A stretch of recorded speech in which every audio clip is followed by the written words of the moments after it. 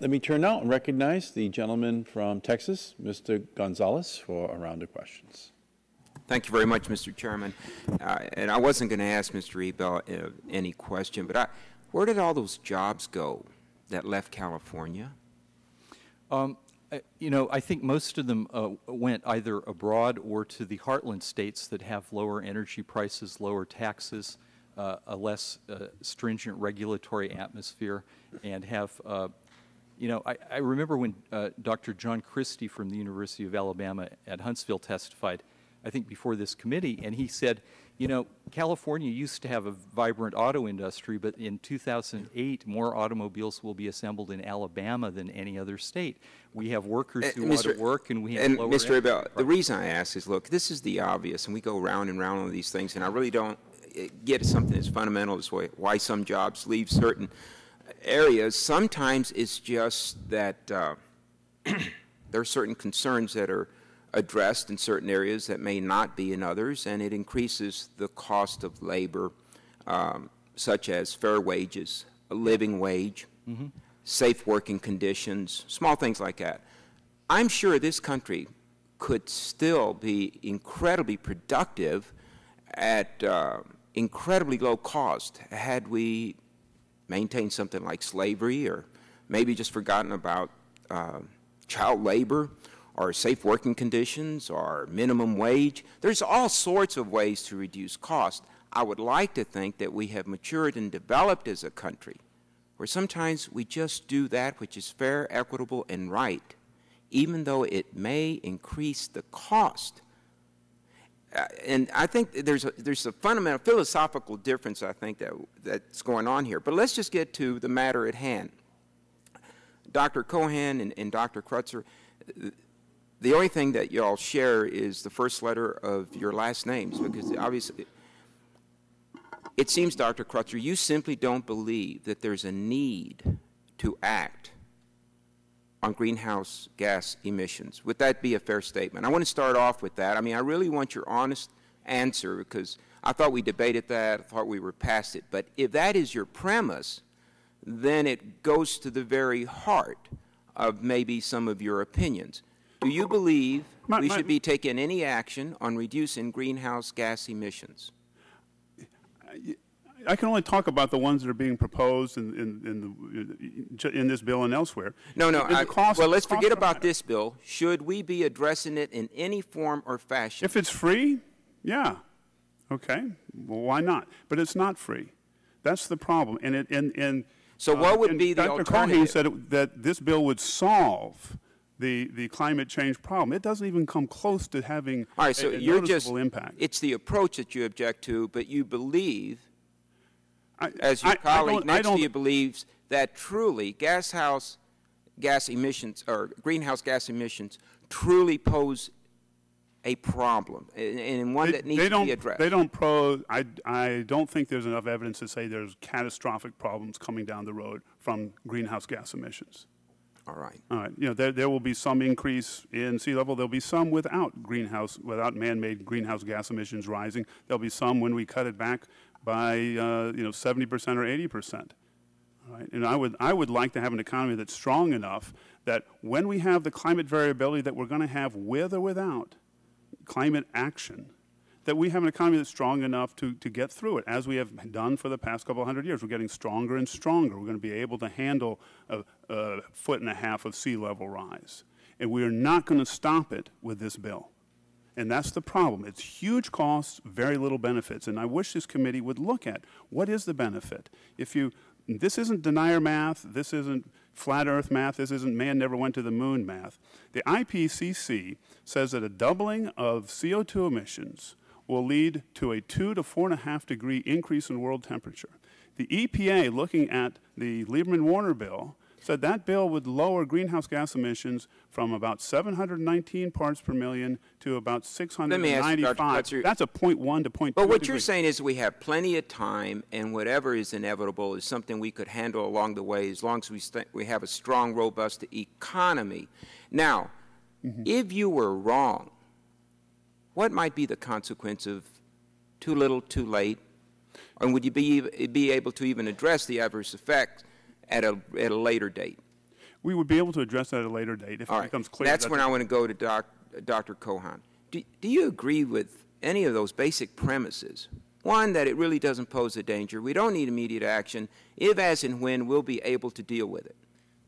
It won't surprise you to know, Congressman, that I don't agree with those premises. I think I'm not a scientist, but I read the science and I talk to scientists, and I think the science is clear that if we don't do anything about climate change, the consequences will be catastrophic, that unchecked climate change is going to lead to severe and real economic damages. I mean, Dr. Kreutzer says that addressing it won't be free. The thing that won't be free, the thing that's really going to cost us, is the damages from climate change if we don't do anything about it. This is a problem where we're not taking account of those costs at all in what we're doing right now.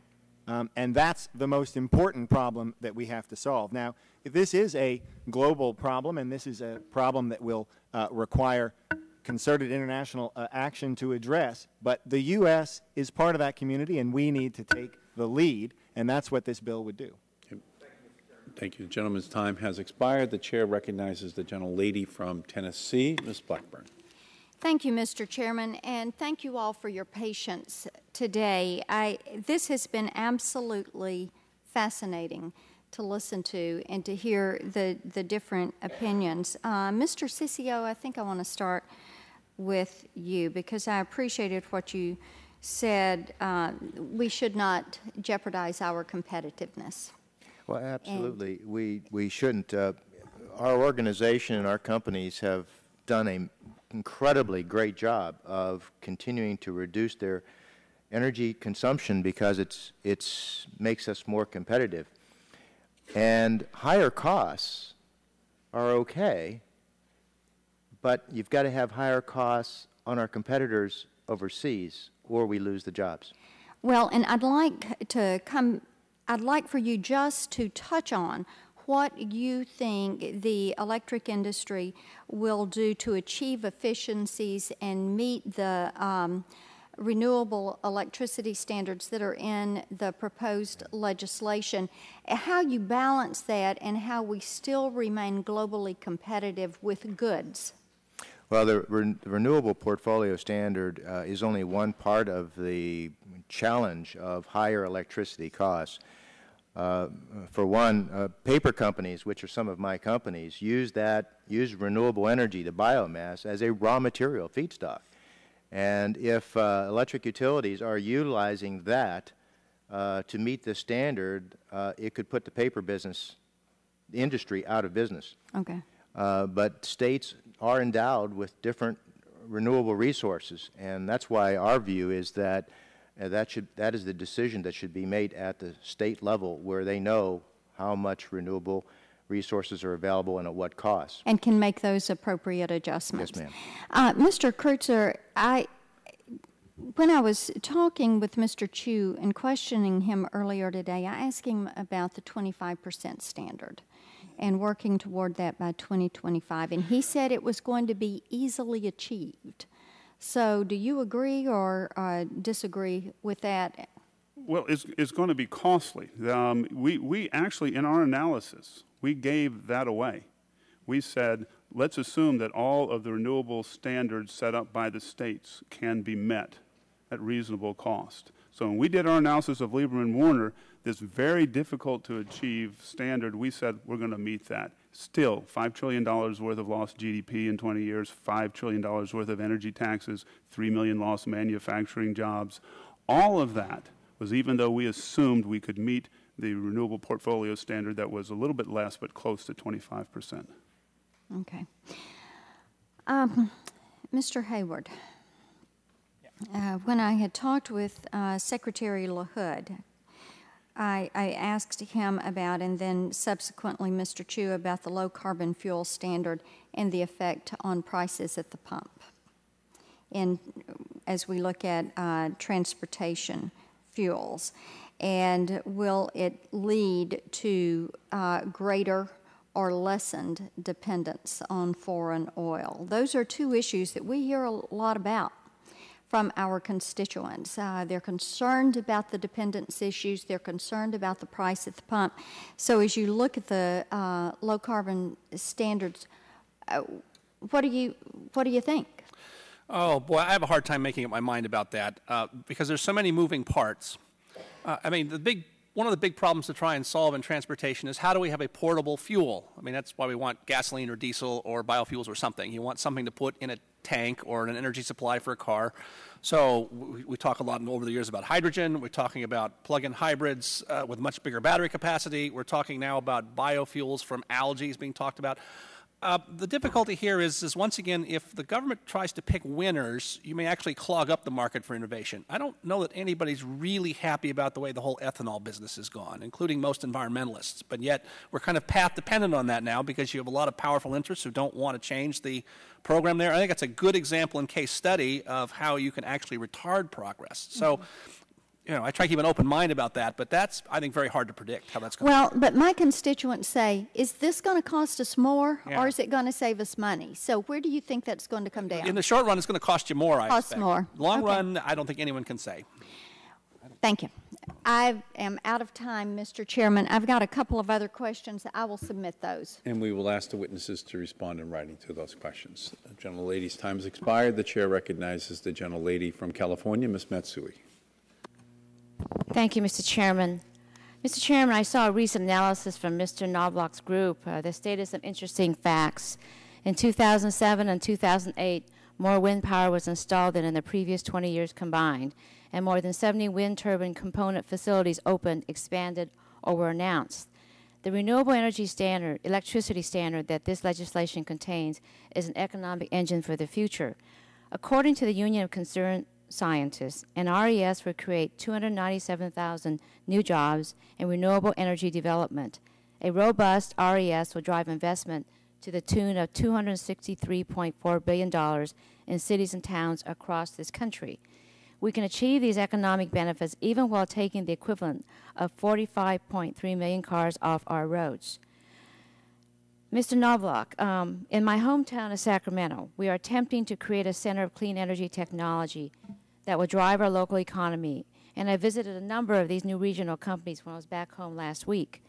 With this background, I'm interested in hearing your thoughts on the job creation components of this legislation. Can you expand a bit on what types of jobs will be created with this legislation? Thank you, Congresswoman. You know, the great thing about the renewable electricity standard debate is that we're not dependent on modeling. We can look at the 28 states that have adopted a renewable electricity standard, and the success of that policy has been tremendous. At least half of those states have gone back before the time limit for the increased percentage of renewables and increased the percentage because they were doing so well.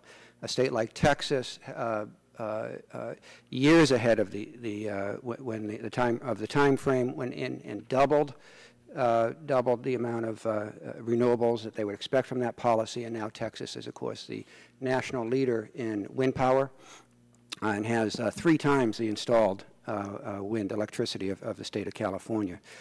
And you can also look to before there was any renewable electricity standard policies, the renewable sector was floundering.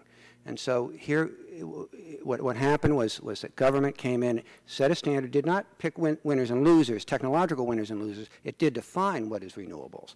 And there are some very legitimate debates going on as to what belongs in there. Now, some opponents of this legislation argue that new jobs will only be created because other jobs will be lost. In the case of RES, is this a zero-sum game when it comes to jobs, or are the hundreds of thousands of jobs it creates going to be on top of the existing job figures? Well, this analysis that you're referring to, which is not part of our blueprint, it was separate analysis, showed that the renewable sector, that a national renewable electricity standard would create 3 times the number of jobs that would be created in the same time span in the fossil fuel sector. So it nets out positive when it's well designed. When you listen to any kind of jobs analysis, you want to be sure that there's a control for what's happening in the economy already, and get your arms around that. But we're quite confident that whether it's you know, the steel workers in Pennsylvania who got laid off and are now building towers for wind turbines, truckers, people who pour concrete, people who design wind turbines and the associated machinery. There's dozens of different job disciplines that go into making this technology. I'd like to turn to something that is really something in my district. I represent the most at-risk river city in the nation, in Sacramento, and studies have seen that the Sierra Nevada snowpack could disappear under a business-as-usual scenario. So that represents great challenges to my district. This is to Dr. Cohane. With this in mind, will you please expand on the point you made in your testimony that the threat from water-related impacts of climate change could be in the billions of dollars? Absolutely.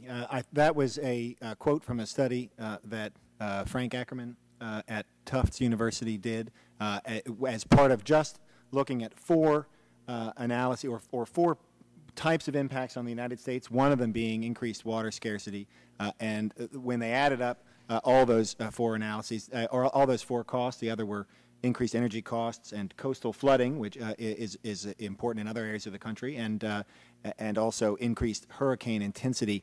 They got hundreds of billions of dollars in costs from unchecked climate change. That's what we would pay in business as usual. That's why I said it wasn't free not to do anything about this, and that's just from those four costs. That excludes a huge other number of damages. So that's that kind of concern. That is going to be, the water scarcity is going to be relevant to the American West, and there are going to be other concerns that are relevant to other parts of the country. Well, thank you. I see my time is up. The gentlelady's time has expired. The chair recognizes the gentleman from Michigan, Mr. Upton. Well, thank you, Mr. Chairman, and I'm delighted that this is the last panel. We've had 8 hours almost. This is not today. the last panel. Today, it is. The last panel today, right? No, one more to go. There isn't another panel. There's not another panel. There is? There is. This is an all-you-can-eat. Oh, man. Yeah, it's all-you-can-eat. It's no. Who's on the fourth panel? Raise your hand. Oh, I'm sorry. I'll stay. I'm glad I asked that question.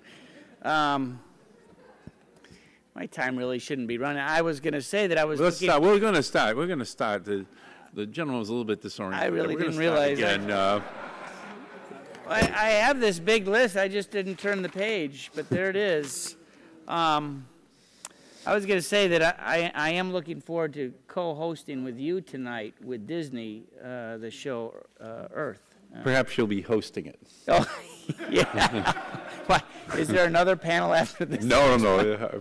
They actually have a detail for us in terms of our remarks tonight, so maybe I'll get your time. Anyway, I just want to say a couple things. For me, I do want to see emissions reduced. I want to see plenty of incentives to provide cleaner energy for all of our citizens, but I also want it to be fair. And I don't want to put the U.S. at a big disadvantage. And the headlines that I cited in my opening statement some 8 hours ago, with India and China not willing to participate in every opportunity that they've been given, whether it's before this committee in the last year or now in public statements, I think puts our nation at a severe disadvantage. And it's not that we're going to do nothing. We're going to do a lot. Whether it's with energy appliance standards, it's with building standards, it's with lighting standards, it's with auto standards. There is a lengthy list that, in fact, we are going to do a lot to reduce our emissions. And when I look at, again, what I cited this morning, in that we've had, in essence, comparable growth, the United States and the EU. They had a cap-and-trade scheme. They desperately want us to participate with them because their emissions went up while ours went down. There was significant leakage, I think, of jobs. Their energy prices did go up. And when we hear from the chairman of AEP, who testified at some point in the last couple of weeks that they thought that their energy prices in Ohio would go up 40 to 50% because Ohio uses more than 90% coal, and we know that that's the same for Indiana. Michigan's about 60, 65%. Those costs get passed along. And yes, you can help with it with the subsidies, I guess, run a little bit along the lines of LIHEAP for low-income individuals so that they don't bear the brunt of that higher cost. And Dr. Hayward, I loved your example on cigarettes. But the jobs don't stay.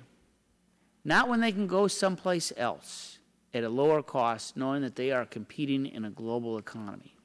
And so what we want to do is and there's no off-ramps from my read of this legislation. Yeah, there's some discussion with the idea of allowing us to have an import fee that somehow would be WTO amenable, but again, the jury's out. I don't know whether that's going to work or not. I have a feeling, Mr. Chairman, that we're going to have a vote on whether or not the administration ought to have a 100% auction here. I know the administration supported that in the testimony that they gave in the first panel today. We'll find out where the votes are, whether that ought to be part of the package, and what happens if, in fact, it's an amendment that is adopted. Mr. Ebel, your comments, I think, were right on line as we look at the costs associated and what is going to happen to businesses. But how do you counter that with Dr. Keown's? Am I saying that right? Keown? It's not right. Cohan, but it's close. Cohan, all right. Is it spelled right on the? All right. I mean, how do you comport that your two testimonies together? Dr. Cohan says that it's going to be 7 to 10 cents a day, and yet we hear some pretty different numbers when we actually go into the field, at least as we look at the Midwest. Thank you, Representative Upton. I appreciate your leadership on this issue. We know it can't be that inexpensive. If it were that inexpensive, we wouldn't be having these rancorous debates. The fact is that energy prices have to go up significantly if emission cuts are going to be made. President Obama recognized this when he was running for president, and he said, under my plan of a cap-and-trade system, electricity rates would necessarily skyrocket. Peter Orszag, now the head of OMB, then head of CBO, when he testified here, said, this won't work unless prices go up. In the European Union, there has been tremendous consternation about the price of the rationing coupons because they yo-yo up and down, and the people who want to who are actually serious about making emissions cuts keep pointing out that the price has to stay up in order to force emissions down. When it keeps yo-yoing up and down, nobody has an incentive to reduce their emissions because they're going to hope that they're going to get some cheap rationing coupons, if not this month, next month. So I just think it is beyond believability that this is going to be inexpensive. It's going to be incredibly expensive. Is that going to the answer? Yes, go ahead. Thank you. Well, with all due respect, I'm not quite sure how Mr. Ebel knows that it can't possibly be as inexpensive as the best analysis we have from the best economic models we have, which is what the EPA analysis represents. That's what those models estimate. Now, sure, there are, the models aren't perfect, but if you look at the record, we've always overestimated the costs of environmental regulation. That was a finding by some researchers at Resources for the Future who looked at, who found a consistent pattern of overestimation. And that's because, frankly, we don't know how to model technological change. And these models, these analyses, can't capture the scope of technological change that we'll see when we use a market-based system that unlocks American innovation. Well, just to close, because my time has expired, it seems like, based on what you just said, maybe we ought to have an amendment that would offer a safety valve that if it goes up more than 20 cents, the whole thing will be struck after the enacting clause. Maybe we'll see an amendment like that. Thank you. Okay, gentleman's time has expired. The chair recognizes the gentleman the chair is uncertain here. Well, I'm going to continue to recognize members of the minority. Okay, the chair recognizes the gentleman from Texas, Mr. Hall. We can go to Mr. Shimkus if you like, Mr. Hall. I'm sorry that I haven't been here because it seems like y'all are having so much fun in here when I got here. Right? Yeah, I'll stay a while. I want to ask some questions, and thank you, Mr. Chairman, for recognizing me, and thank you for accepting that Washington Post item. I appreciate that. You know, it's my opinion and the opinion of most of us over here and the opinion of maybe half of you out there that we're going to be in a weakened competitive position in the United States under cap and trade. I believe it deeply and have a lot of reasons to believe it, and you all are in responsible positions and know more about your business than I know about your business, but I know your businessman successful or you wouldn't be here. So I just can't see why you can't understand, if you don't understand, why we wouldn't be in a weakened competitive position under cap and trade as it's written here. I have the chairman is a good friend of mine. I like the chairman. We elect one another, I think. I criticize him in his district, and he criticizes me in mine. But we have a mutual understanding, and I respect him. I really do. And he's funny.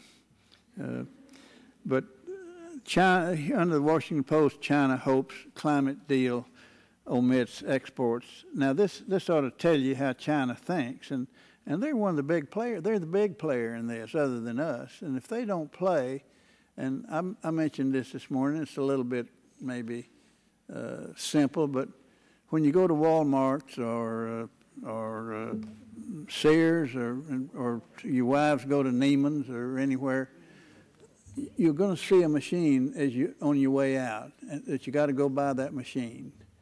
It's called a cash register, and you have to pay, and somebody's got to pay. And China has never indicated in one instance that they want to pay their share. And they're polluting the air, as we said here today. And I think I read the other day where about every sixth day they open a plant that is not conducive to clean air. And I'm very pro-coal. I'm pro-nuclear. I live in Texas. We're fossil fuels there, and I don't know how we're going to do away with fossil fuels. Of course, we have to have technology and continue to pursue cleansing. Anybody in their right sense knows that. But anybody that thinks we can just overnight do away with fossil fuels is just dreaming. They're just thinking, and it would be wonderful. But that hadn't happened, and elements here in Washington and around the country have fought us drilling offshore, fought us drilling off the coast of Florida, fought us from drilling up in Anwar, and we don't even have to have any help from anybody else. We have plenty right here at home if we could just mine it, and we should have, but we haven't.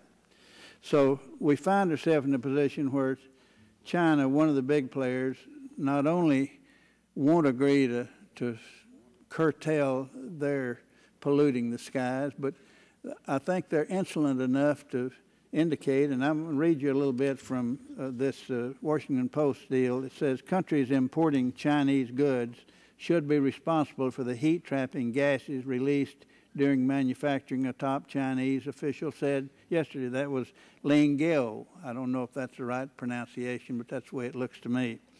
Anyway, he is the climate change, he directs the climate change department at the National Development and Reform Commission. So he's the top guy, so far as I know, over there. He's their top climate negotiator.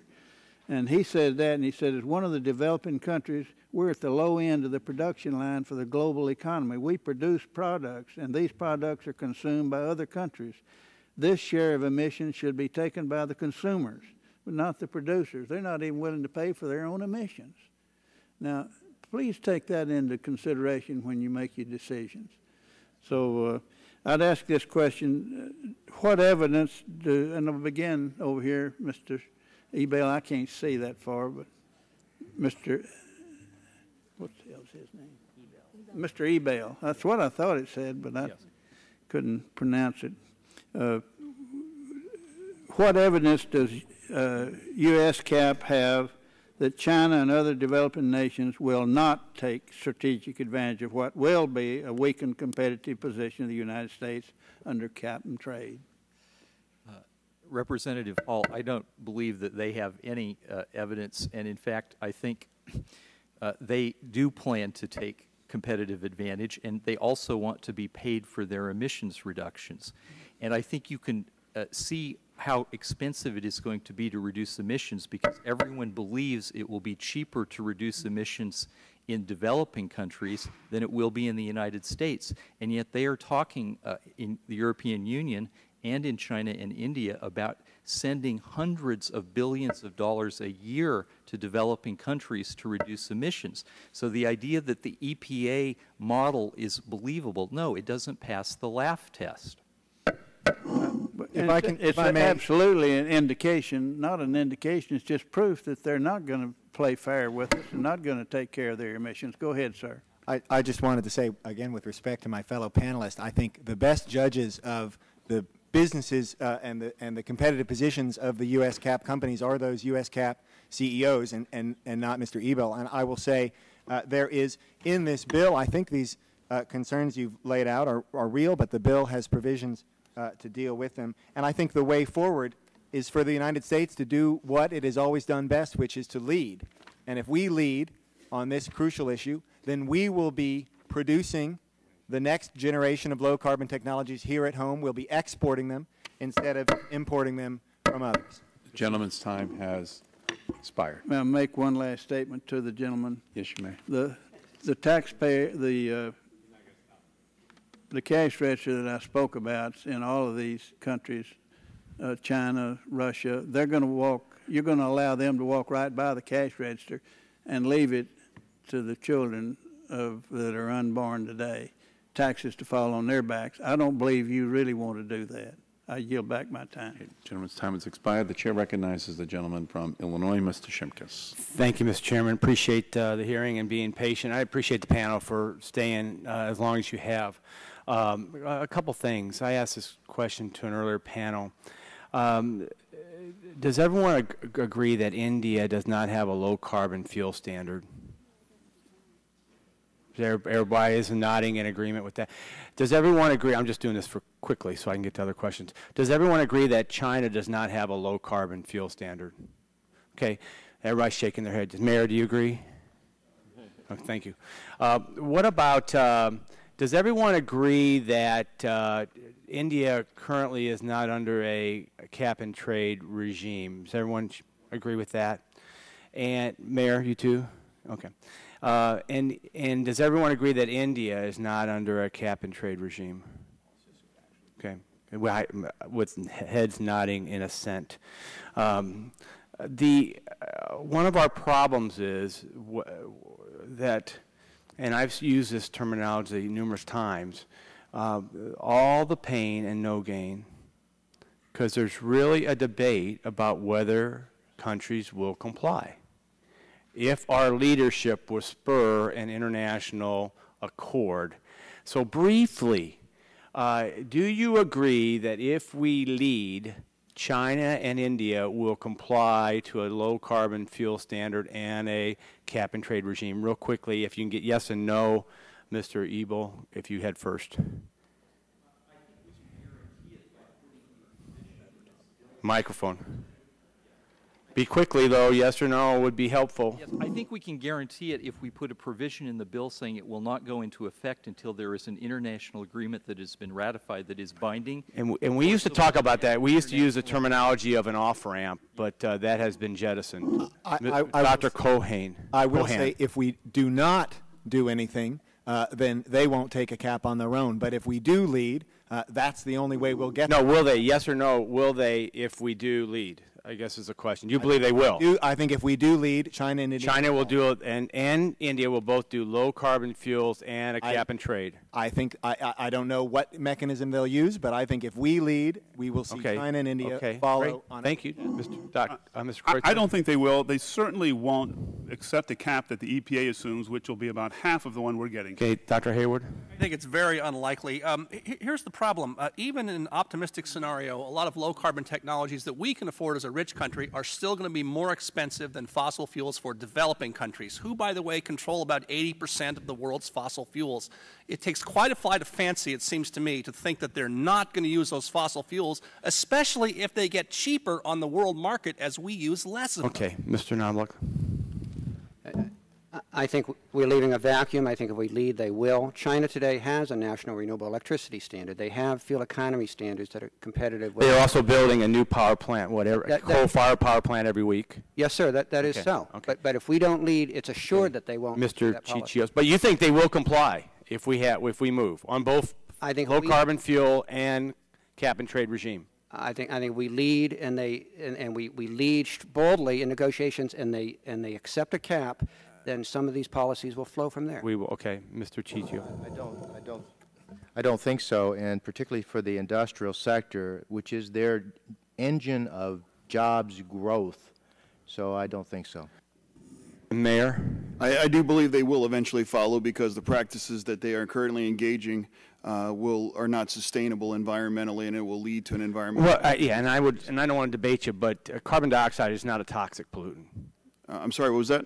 Carbon dioxide is not a toxic pollutant. Would you agree with that? It is toxic in excessive amounts. It is not. Does anyone believe that carbon dioxide is a toxic pollutant? At 15,000, and we're in the atmosphere right now, 380. Okay, let me go and so much discuss. Let me talk about real jobs for a second. I just toured a supercritical new coal-fired power plant in Lively Grove, Washington County. Washington County has 15,000 employees. This power plant has 1,200 construction jobs, an additional 400 building a coal mine across the street. They'll have 500 full-time power plant jobs and 400 coal mine jobs once in operation.